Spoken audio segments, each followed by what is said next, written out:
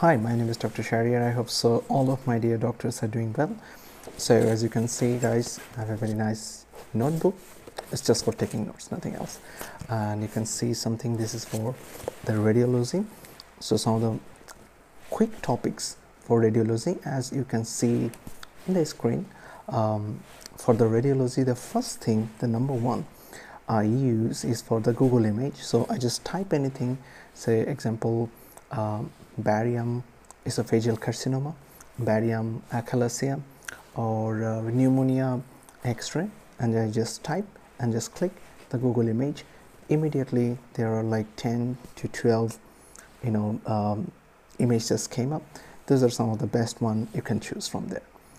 The second one I like to tell is that one is the Radiopedia.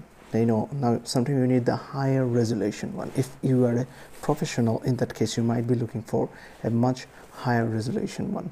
So in that case, Radiopedia can be a very good choice.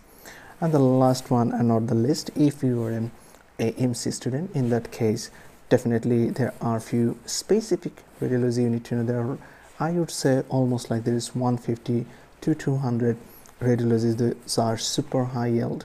And not only is the radiology, how you need to interpret the radiology, that's the most important thing I will teach you in the class actually.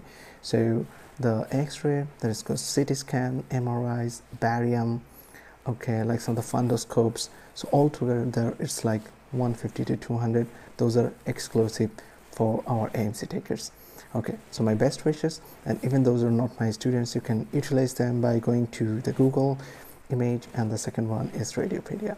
I hope so this video will be helpful for all.